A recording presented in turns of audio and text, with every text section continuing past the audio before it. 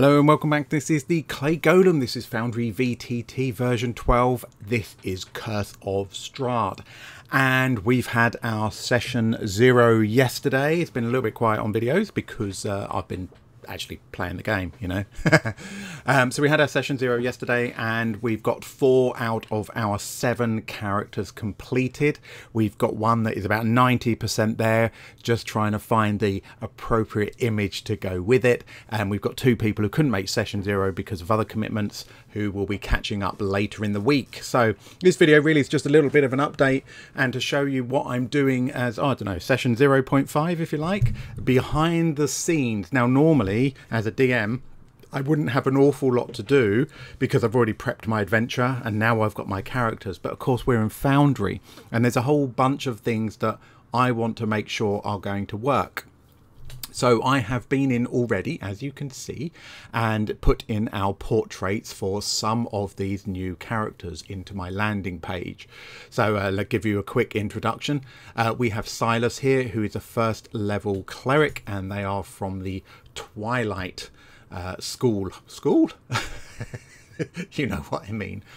So we've got them built. We've got all of their stuff here. Now, again, for those of you who haven't been following, which is fine, of course, we've built our characters in D&D Beyond because it's really nice and simple the way it steps you through. You can't really miss anything. And then I use DDB Importer to pull them into Foundry. And with the updates to the D&D game engine, thankfully because of the work between Wizards of the Coasts and Foundry, and we've got that partnership now, it pulls things over in a much more sensible way. It's even better than it was. Still not necessarily suitable for automation, but certainly much better than it used to be. But I'm not using automation, so it doesn't matter, does it? So we've got our character here. We've got all of our stats. It's all pulled those in correctly.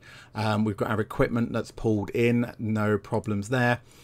All of our various features and our spell lists, because this is a cleric, so they've got access to it. Now, the challenge with clerics, of course, is because they have access to so many spells that you kind of need to have them all sort of ready to go in Foundry.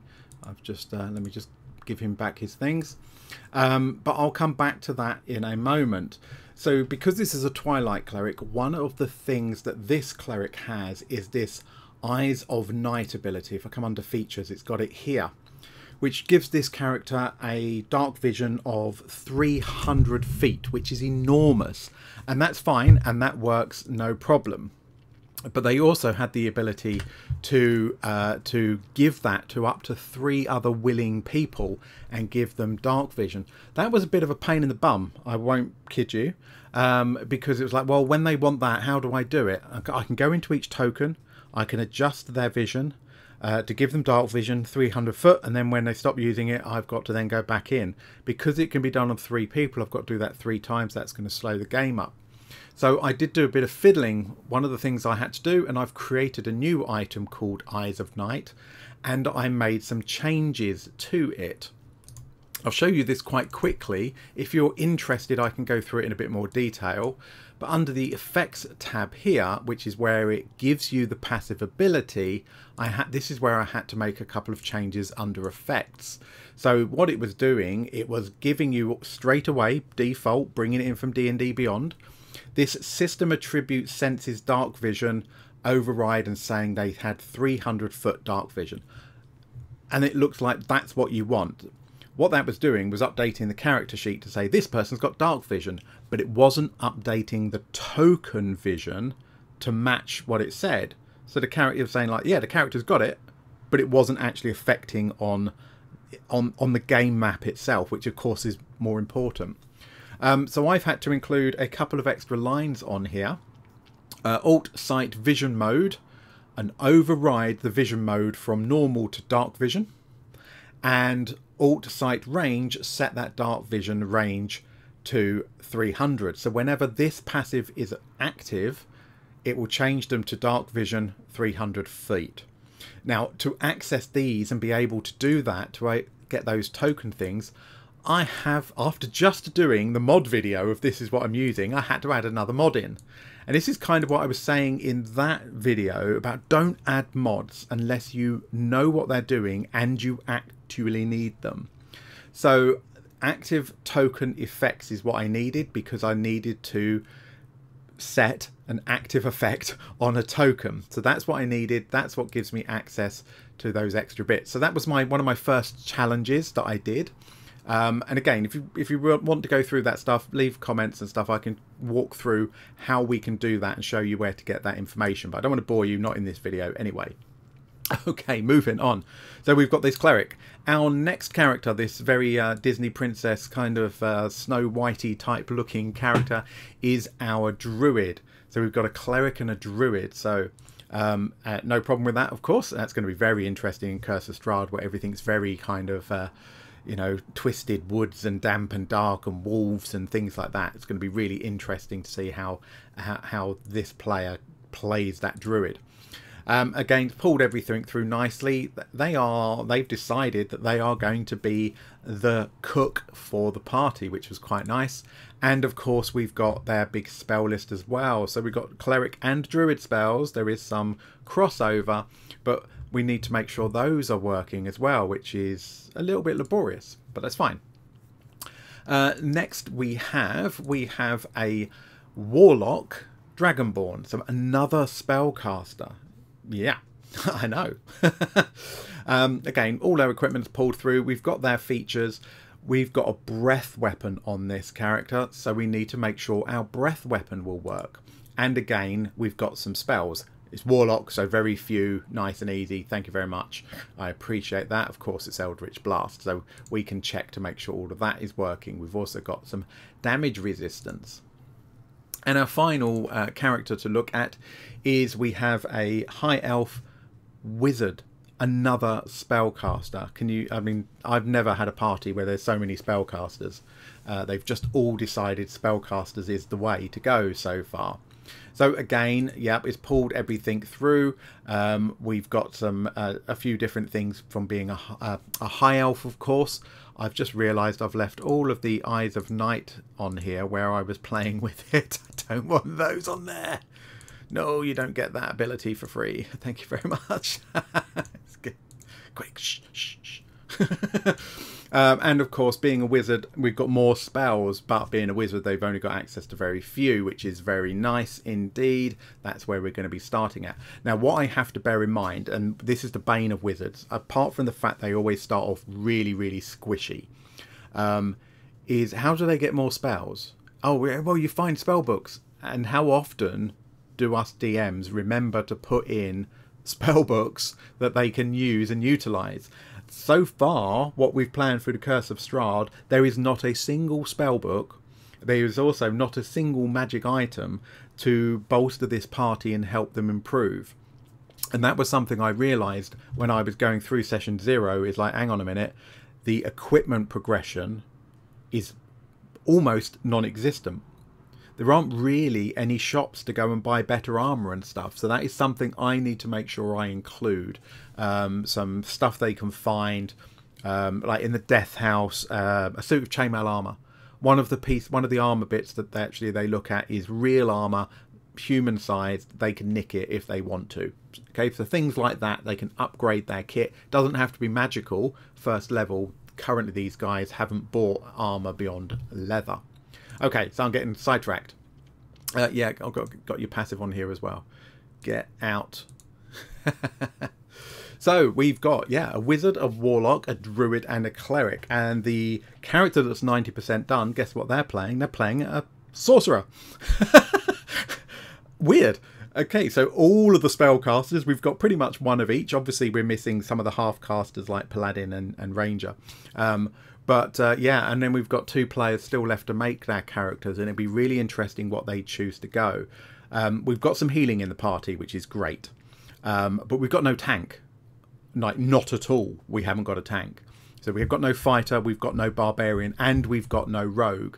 So it'd be interesting to see what they choose to do. I'm not going to force them to play those roles at all.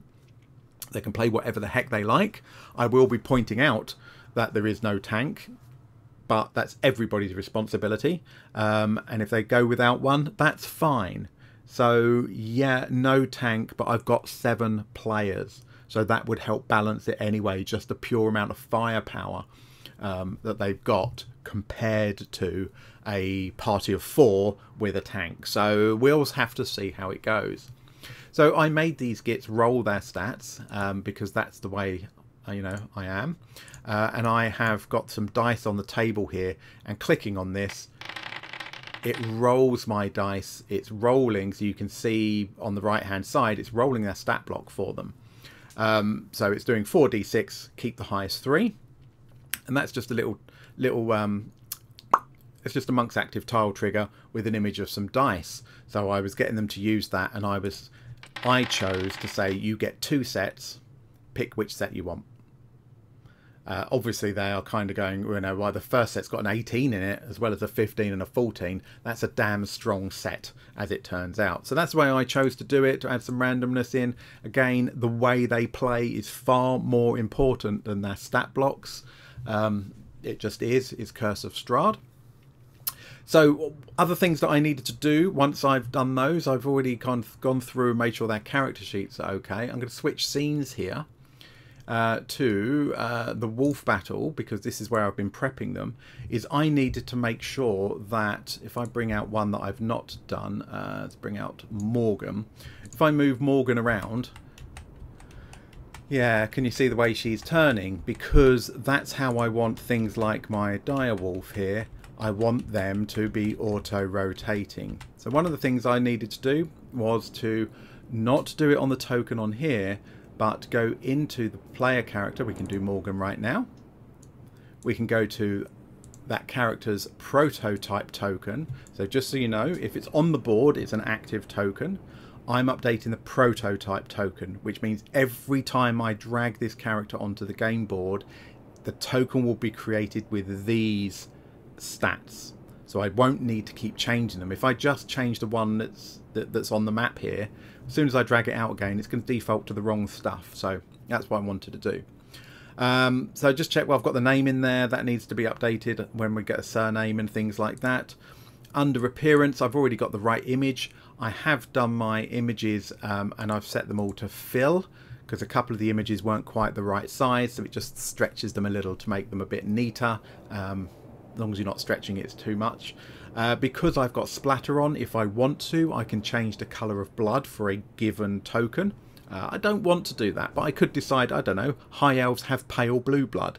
I absolutely could do that if I wanted to. Weird them out, that's for sure. And at the bottom here is where I've got that auto rotate. If you're wondering about auto rotate, what it does, go see the video. Go see the add-on playlist. It's in there. Every one of my add-ons is in that playlist. A couple of them are a little bit out of date because they're pre-version 12 or pre the current D&D release. I'm slightly behind with that anyway, because I don't want to mess with it when I've got a live game running. Don't update unless you have to, so get it stable, and I won't be updating for a while yet, I don't think. So yeah, so I want to lock that that auto rotate. I'm going to turn that off. Check vision, so dark vision 60 foot, high elf, that's correct. We're not shedding any light, which is good. And I want the hit points always displayed for the owner of the token. So the player of this character will always see their hit points, but nobody else's. This one will always see their hit point bar, but nobody else will see it. As the DM, I can see all of them, including the monsters. So that was quite important to do. So if I carry on moving this token around, that's not actually changed that behavior. If I delete it and drag this Morgan out again, you can see that's now not rotating as we would expect. And if I zoom out, we can see that circle of dark vision absolutely as we would expect. So why is your dark vision is too big? Why is that? Because I was messing with, so this is where I was messing with that vision stuff. So this character over here is the one that has that special sight, and I was playing with getting it working, and I've accidentally stuck it onto Morcane here. Let me just check that I've not stuffed up Morcane's core token. Dark vision 60 foot is what it should be. So if I delete you and drag you out again, there we go. I've got see what I mean by updating that that prototype token is what I need to do. So if I fluff up a token, something goes hideously wrong, I can just quickly delete it, drag another version out, and it will reset it back to what it should be, which is great. We've got no dark vision here. I created a light source here just so I was checking vision. These two haven't got it. This one has, and you can see the actual lit area is in color, and the stuff that dark vision is covering is in black and white. I think that's beautiful. I love the way that Foundry does that. I think it's really, really nice. Okie dokie. Whoa, we're moving fast, aren't we? But I don't want to go into too much detail on this. There might be some other areas that I do go into a bit more detail. So the next thing that I have started doing but haven't finished yet is going through and saying, well, hang on, things like these spell effects, sometimes I want them to actually do stuff. And when I say do stuff, I mean mostly that they play a animation. So to get those animations, we have manage modules. To play those animations, I've got automated animations on, which I already had, but I've been cheeky, and I have updated my, where is it? Do you know what? Why can't where's it gone? It's changed the name, obviously. Hello.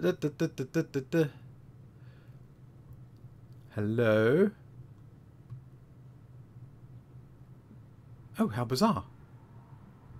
It's in there somewhere.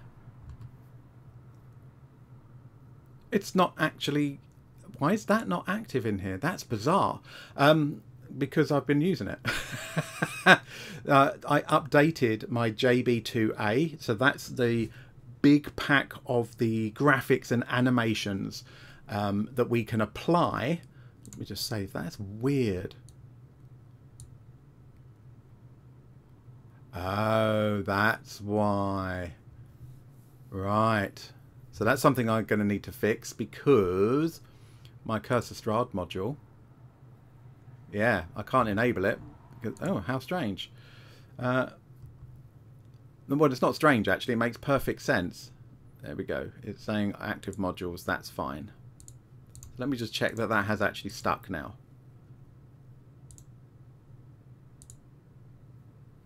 You've enabled a module CG cursor Strahd, but its dependence... Right, okay. So I'll need to fix that in the background. That's absolutely fine. That's just because I've updated it. So it's called something different, even though it does the same stuff and more. So I will fix that in the background. Nothing for you to worry about.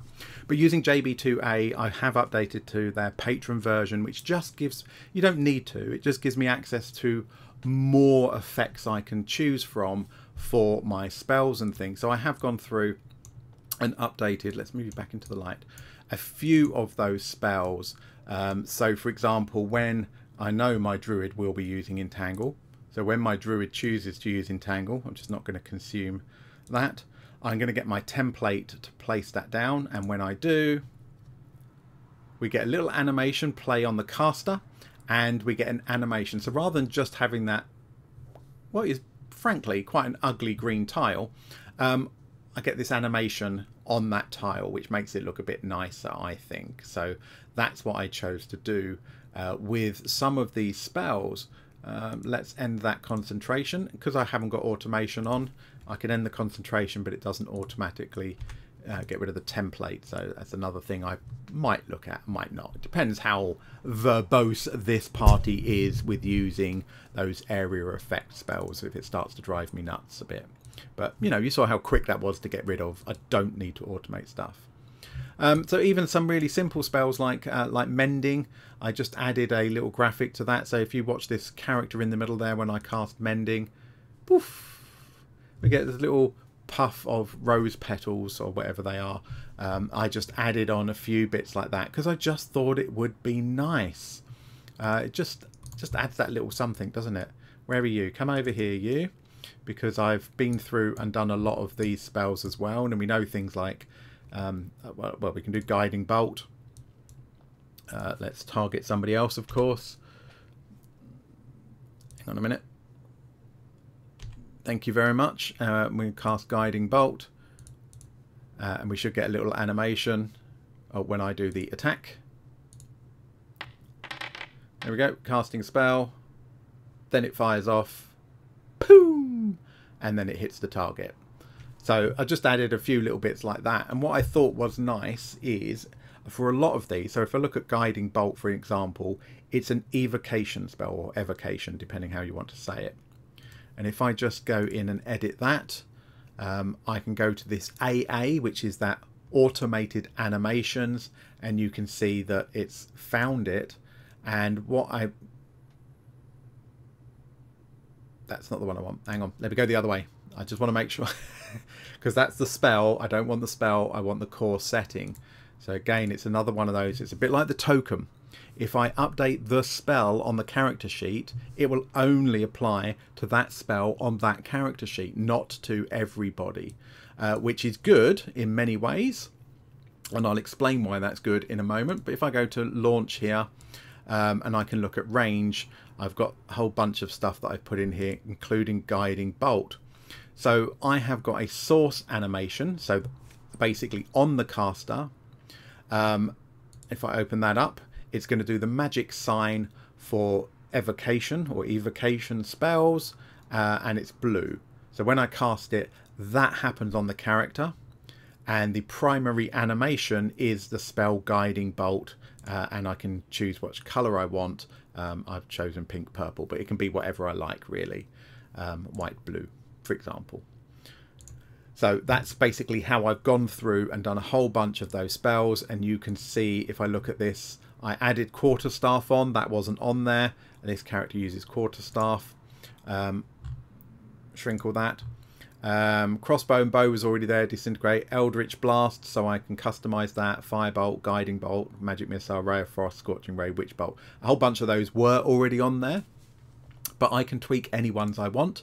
On token, I did add some of these: Shield of Faith, Sanctuary, Protection from Good and Evil, Inflict Wounds, Command, Bless, Bane. Those are all ones I added on. And if I just pick Bane, for example, I added an on-source animation, magic signal for magic sign for enchantment. So again, it just shows that spellcaster is, you can see who's cast it, including when the NPC has cast it, and then the primary animation that it plays on the recipient of the spell. So we've got all of those in there. And the template ones we've got here: Sleep, Create, Destroy Water, Fairy, Fire, Entangle. And I mentioned earlier about the breath weapon for fire. So the way the automatic animations works is, if you use an item, say Cure Wounds, it will look up to say, have I got Cure Wounds anywhere in here? I have. So that's the animations I'm going to run for that. So I've got the template ones. I've got a couple of aura ones for detecting good and evil. I popped those in. They're not working brilliantly, but they're okay for the moment. And there's an active effect for frightened as well. So we can add those on for those active effects if we want to. So not going to go through it. We have done it again. Go back to the playlist of add-ons and you can see where we actually went through and did those. It pretty much works the same.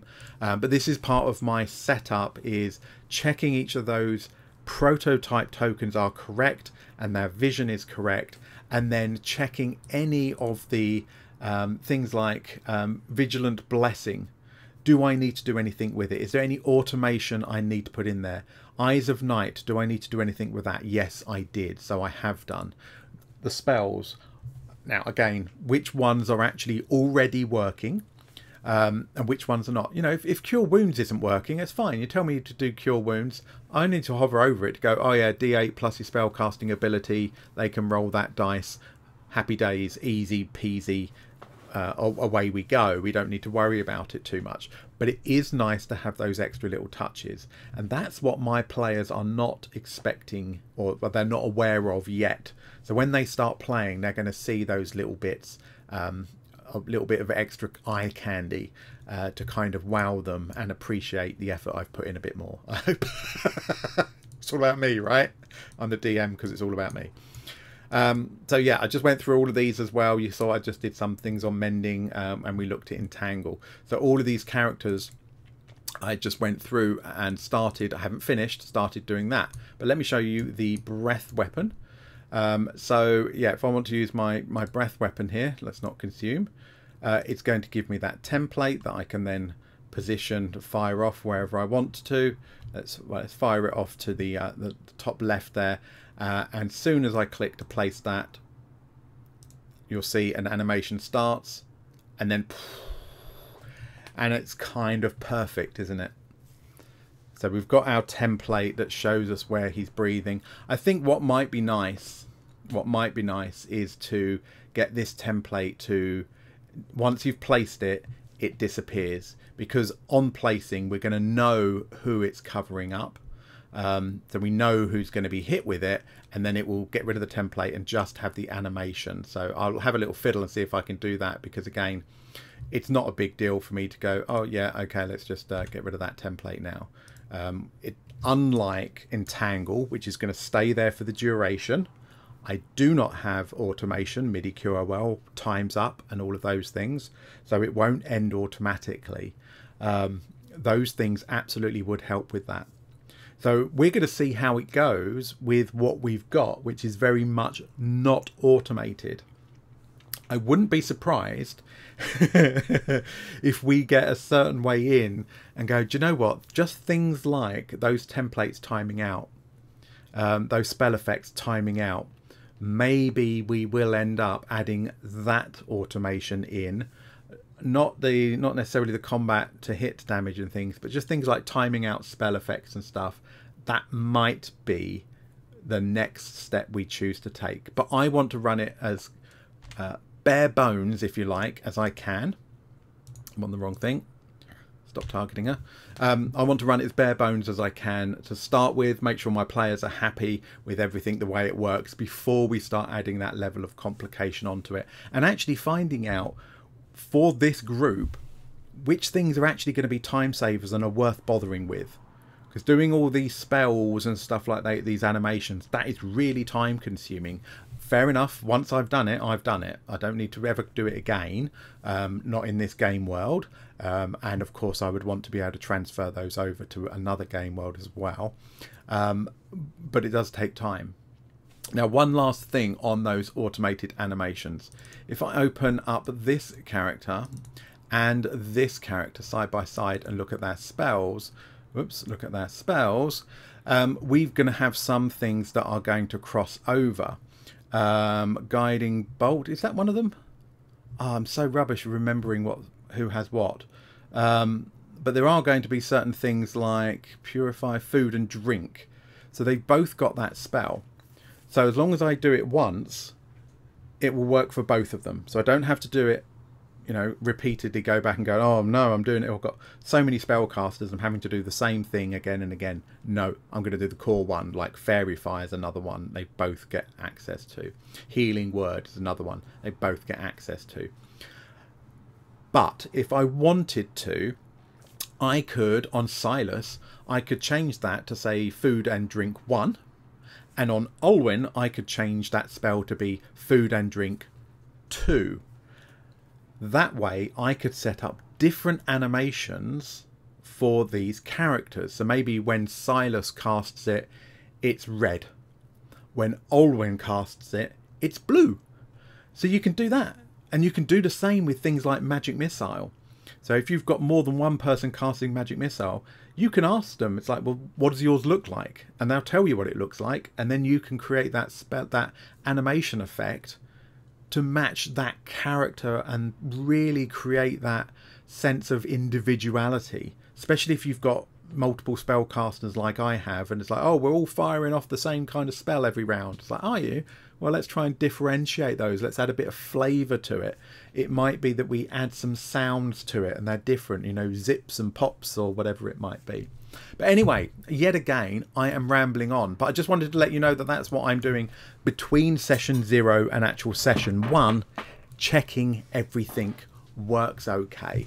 And of course, I know the combat works, but I will be doing some basic combat of, right, you're going to attack, where's your equipment?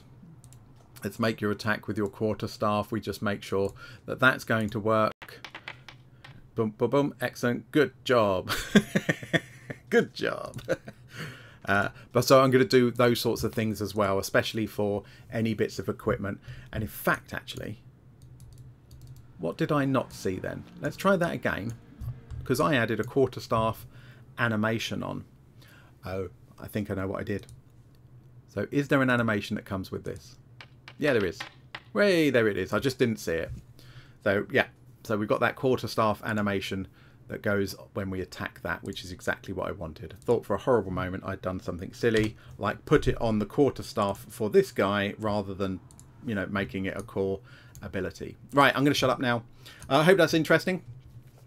Just, you know, it's part of what I'm doing just to get set up, so I thought I would share that with you. If you've got any questions about any of this, like the auto animation, the automation, the automated animation, I'll get there in a moment. The automated animation stuff, like I say, there is a playlist. We've got a video in that, but if you find that, you know, that's not quite working, drop comments. I'm more than happy to go through it again. Very whistle stop in this one. Again, the turning of the tokens thing playlist, there's a video in there showing you what that is, etc. And pretty much everything you've just seen in this video is covered in a previous video somewhere. If you can't find it, let me know and I will pin it for you. Or if it's out of date, I'll redo it. There we go. Thank you very much, guys. You take care, and I will see you in the next one.